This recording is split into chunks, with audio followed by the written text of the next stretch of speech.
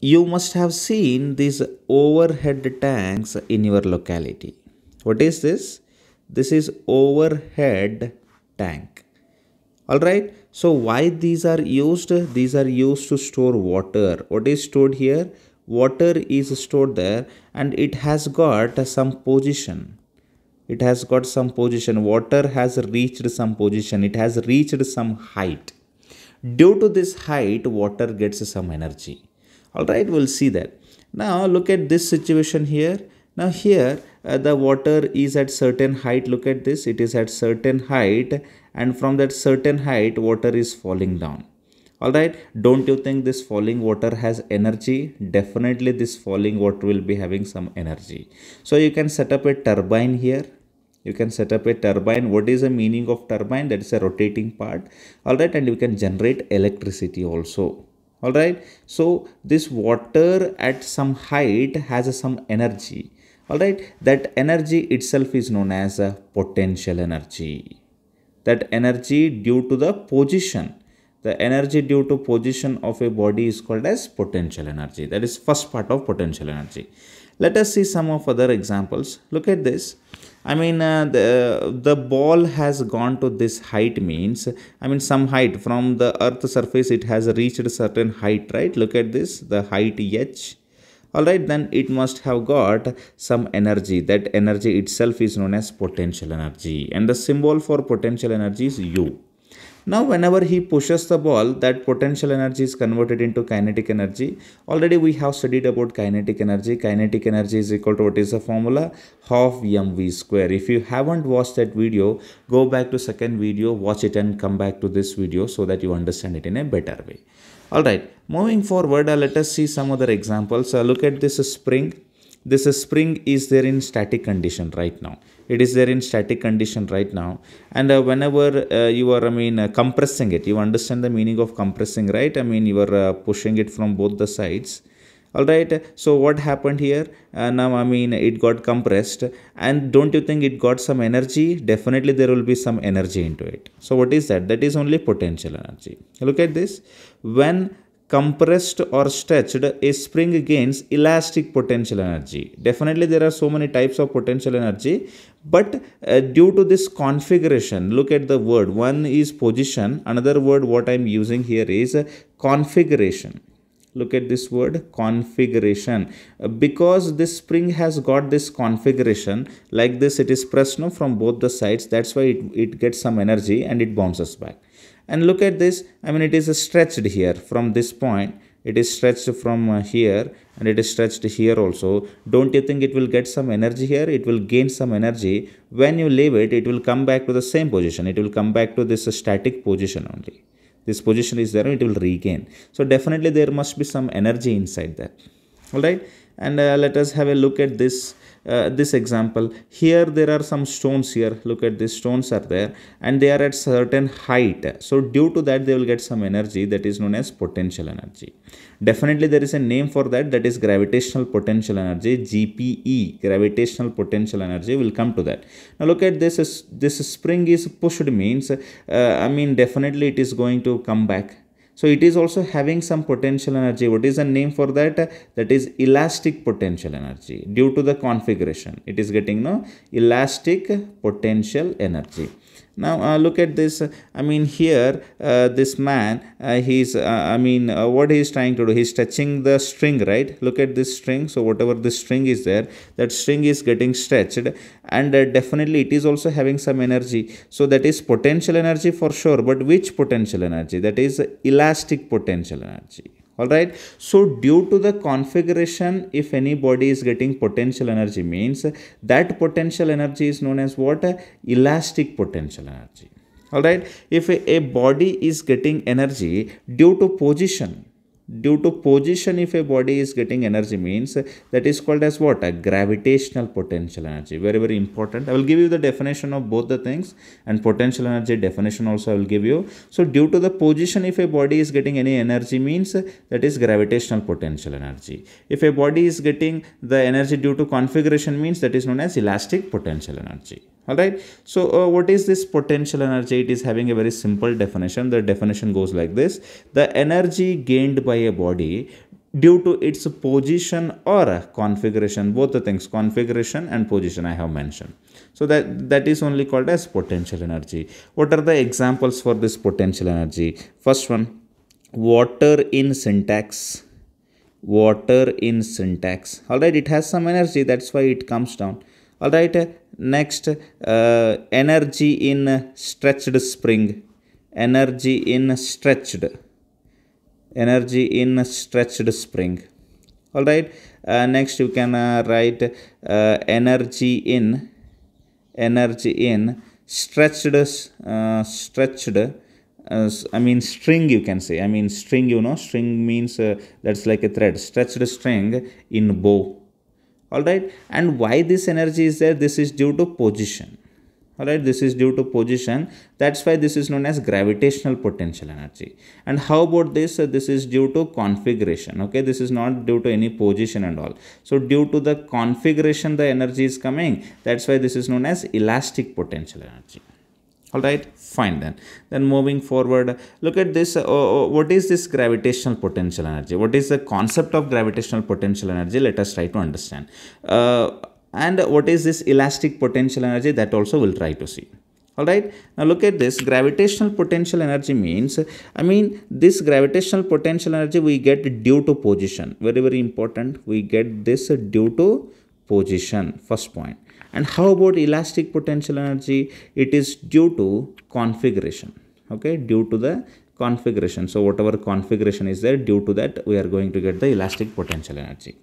Now, one more thing I just want to bring it to your notice. Gravitational potential energy means, for example, this is the earth surface. All right, this is the earth surface, and you have taken any ball or any body to certain height. Okay, certain height, then it is going to get some potential energy that is represented with not u. Okay, so that energy, that potential energy due to this position is known as gravitational potential energy. Now how about this? For example, there is a spring here. All right, now if you stretch it, what will happen? If you are stretching it, definitely the spring becomes little bit bigger. All right, and if you leave it, and it is going to bounce back to its normal position. That means this got some energy, that energy what it has got, it is due to elasticity. That's why it is known as elastic potential energy. That is due to configuration. All right, I have given some example here. So look at this boy. This boy is standing at certain height. Now as the ball is there at certain height, it has got potential energy. That's what is gravitational potential energy, due to the position. Now when he leaves the ball, it is going to come down. It is going to convert it into kinetic energy. That's a different issue. But due to this position, this ball has got the energy. That's why gravitational potential energy. And second thing is, look at this string here. So this is due to the configuration. All right, he has stretched it. If he would have stretched it forward, means it would not have gained any energy. As he has stretched it backwards only, so it has got energy, and the arrow will be released in the forward direction. All right, so that is a major difference between gravitational potential energy and elastic potential energy. This you are going to study in 9th standard as well as 11th standard. Okay, both the things you are going to study, but elastic potential energy you will study in 11th class only. It is not there in 9th class.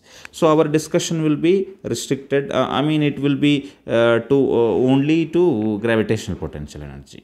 All right, fine then. So what is this formula for gravitational potential energy? Let us try to see this. Okay, I will give you the formula first, then I will come to the derivation. For example, this is the earth surface. This is the earth surface, and you have taken a body of mass m. Okay, a body of mass m was there. You have taken it to certain height here. All right, let me take this height to be h. To height h you have taken, then definitely this will gain some energy. Okay, so that energy, so that is potential energy is u, and that is equal to mass of the body into acceleration due to gravity and height. So this is the formula. U is equal to mgh. U is equal to mgh is the formula for what? It is the formula for gravitational potential energy. I hope the formula is quite clear. Mass into acceleration due to gravity into height. Okay, how it comes, we'll see that. Derivation of U equal to mgh. We'll see the derivation also. All right, let us take, this is the ground surface. Okay, This is the ground surface, and here there is a body of mass m. Okay, you can show however you want. The body spherical also you can show.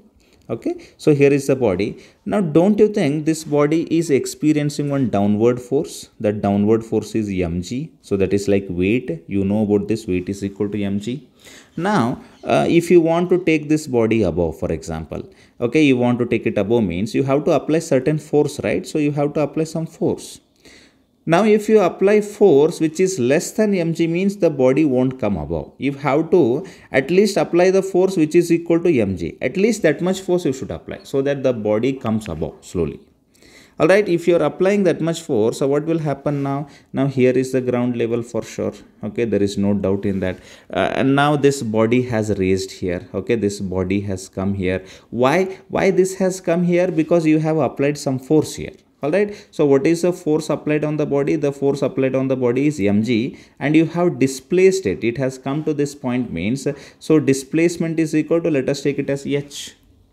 Alright, try to understand what I am trying to say. This body was here, it was adhering, or it is at the earth due to its weight. Now if you are applying certain force, then definitely it is going to come above for height h. Alright, and what should be the force? The force should be minimum, minimum as in it must be at least equal to this weight of the body. If more than that, well and good, the body will accelerate, but at least it must be mg, so that you can break this gravitational force and you can take it above. Alright, now what is the formula for work done? Work done is equal to force into displacement. Now what is this force? Force is mg, and what is this displacement? Displacement is h, mgh we got. So whatever work we are doing, no? So whatever work done is there, no? So that work done is converted. Work done is converted to potential energy. That's it.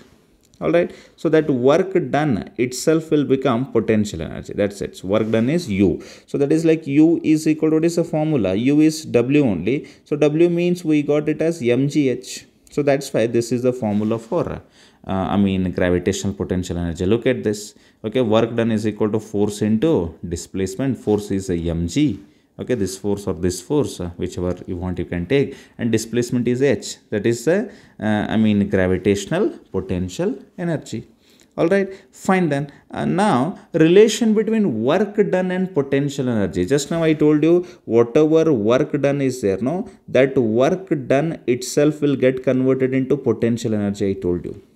Alright, in the spring also, whatever spring is there, no, now if you are pulling it means what you are doing, you are applying some force. Alright, you are doing some work. So whatever work you have done, now the spring is elongated. Now that work itself has converted into elastic potential energy inside this. Alright, so work and energy are interlinked with each other. Alright, so what is the relation between work done and potential energy? Whatever work is done, the same is converted into potential energy. We know that. Alright, now let us try to see that from other perspective. Now look at this. Here there is a body. Okay, here there is a body of mass m, and here it is the ground level. Alright, here it is the ground level. Now what is the potential energy of this body at this point? It is going to be 0, no? Why? Because height is 0, because it don't have any height here, so that's why potential energy is 0. Now if it is going above, now it has went above, the body has reached here, the mass is going to remain same, but height is h. Now it is going to have some potential energy u2 here. So what is the formula for that? That is like mgh. Look at this. Now if you want to understand the work means, work done is equal to, what is that? Final potential energy, that is u2, minus initial potential energy, that is u1. So it becomes what? Mgh minus 0, that is like mgh. So work done is equal to what? Change in potential energy. Try to understand this. Here the potential energy was 0. Now here there is some potential energy. Now it has changed, no? From 0 to mgh it has changed. Alright, so that's what I have shown you here. Final potential energy, we can write it as a UF also. UF means final potential energy, minus UY means initial potential energy. Like this also you can write. So that is going to be mgh. Let us take one more situation so that you understand it in a better way. For example, this is the surface, earth surface.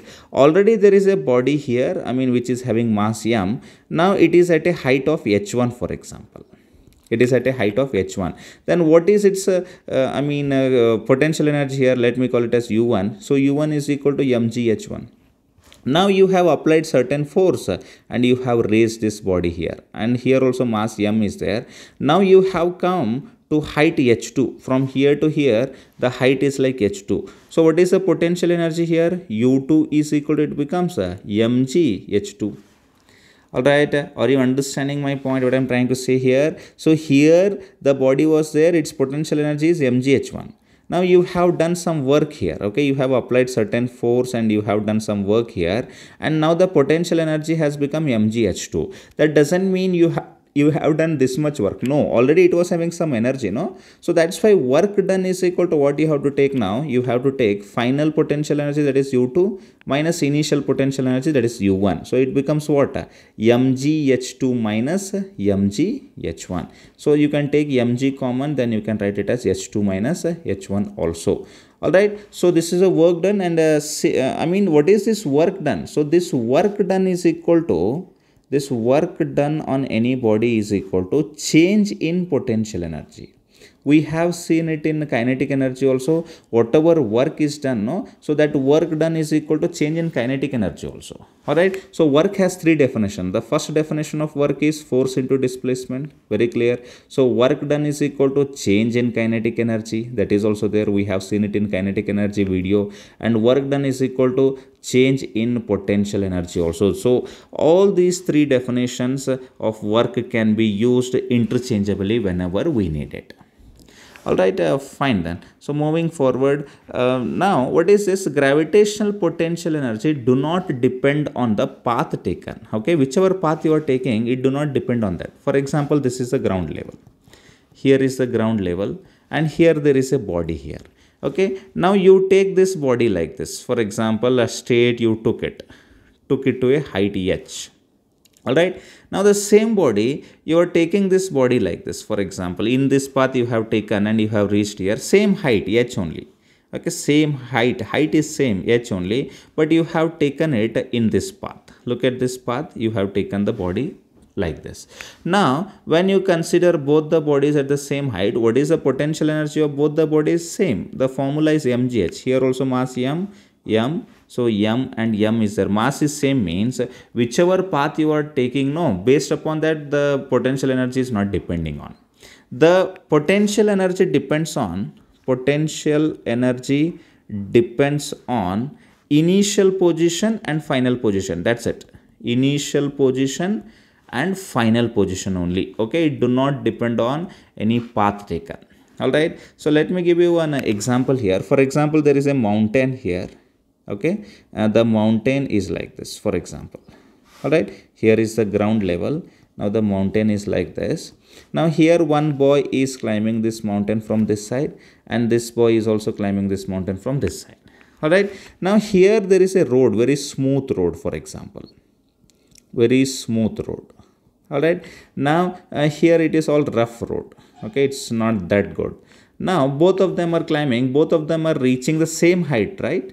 Look at this, same height they are reaching. Maybe this person will do more work. If you see that, more work as in, he will have a lot of trouble coming here. No, he will face a lot of troubles because this is a rough road, and he will come very easily. So, he will be doing less work, but he will be doing more work. But in physics, when they reach here, you are going to take the same potential energy. Both will be having same potential energy, that is mgh.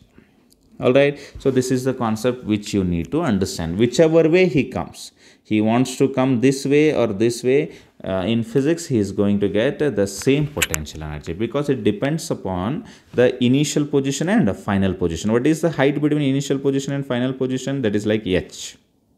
Alright, it's not about this distance. Here there was a road was not good, I have done more work. No, we don't bother about those things in physics. I hope the concept is quite clear about this gravitational potential energy do not depend on the path taken. So it depends on initial position and final position. All right, fine then. So moving forward to some of the questions, let us have a look at some of the questions so that our concept becomes quite clear.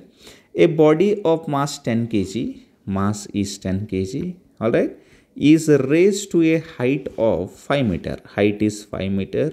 Now they are asking us to find potential energy. So potential energy equal to formula is mgh. What is m? 10 kg. What is g? 10. What is h? 5. So 10 into 10, 100. 100 into 5, 500. So 500 joule. Energy is a joule, right? So potential energy is 500 joule. That's it.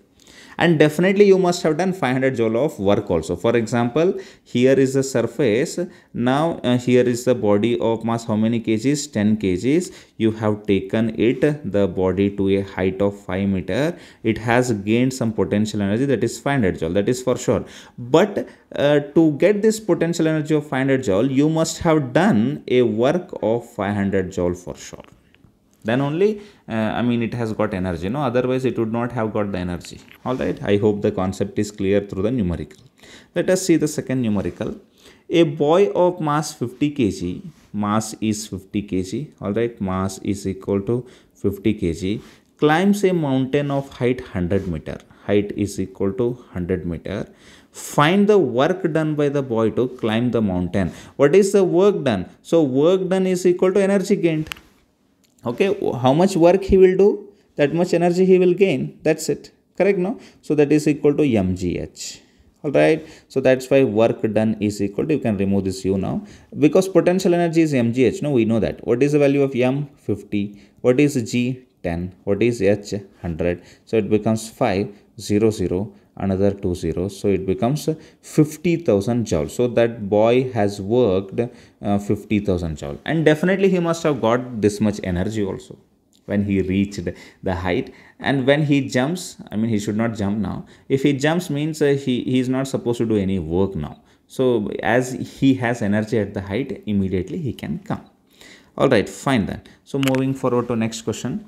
Find the potential energy possessed by 1000 liter of water in a tank placed at a height of 15 meter. All right. So 1000 liter they are saying, no. So in physics, usually we take 1 liter is equal to 1 kg. Okay, 1 liter of water means 1 kg of water. So 1000 liter of water means the mass of the water is 1000 kg. All right, and it is at a height of 15 meter. Height is 15 meter.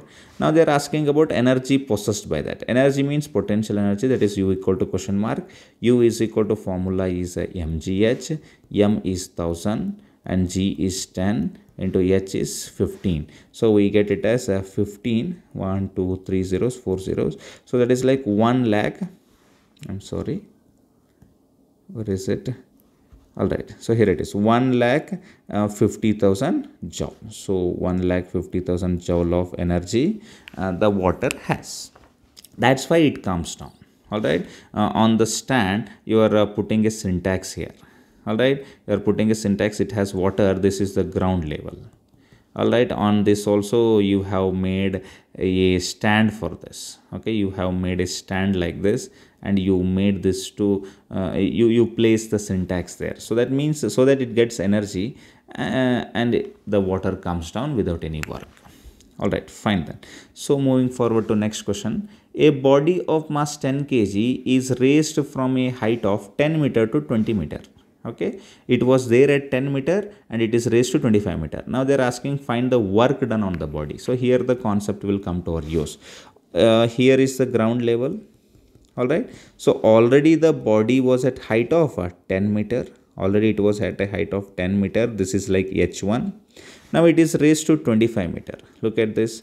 Now it has raised to 25 meter means here the height is 25 meter and it is like h2. Okay, this is h2. This bigger one is h2 and this smaller one, whatever it is there, it is h1. Now they are asking from here to here how much work is done. Okay, you know this concept, right? So work done is equal to final potential energy minus initial potential energy. What is the final potential energy? mgh2 minus what is the initial potential energy, mgh1. You can take mg common and in bracket it becomes h2 minus h1. What is m? So mass of the body is 10 kg. Alright, 10 into g is 10 bracket h2 minus h1 is h2 is 25 and h1 is 10. So it becomes 10 into 10, 100, and in bracket it is 15. So it becomes 15, then 00, 1500 joule. So 1500 joule of work is done to raise this body of mass 10 kg from a height of 10 meter to 25 meter. Okay, we have raised it for only 15 meter. Please remember. So this difference is, how much is this? This is like 15 meter, no? For this much only we have done the work. So that's what we have calculated. Alright, fine then. I hope the concept of the potential energy is quite clear. Okay, so in potential energy, how many types are there? One is gravitational potential energy. Another is elastic potential energy. This will study in 11th class. Right now we are concentrating on this. So U is equal to mgh and work done itself is equal to potential energy is equal to mgh. You know about this also. And afterwards work done is equal to change in potential energy. You know this. Change in potential energy. Change in potential energy means final potential energy minus initial potential energy, or you can also write it as u2 minus u1, and we have done some numericals. Alright, and this potential energy is due to position or configuration. Okay, you know the example for position as well as configuration. About this configuration we'll study in 11th class. Already about position, gravitational potential energy I have covered. Alright then, thank you very much. Be happy till the next video comes, and keep on watching all these videos to understand all these concepts. Thank you very much. Have a good day and bye-bye.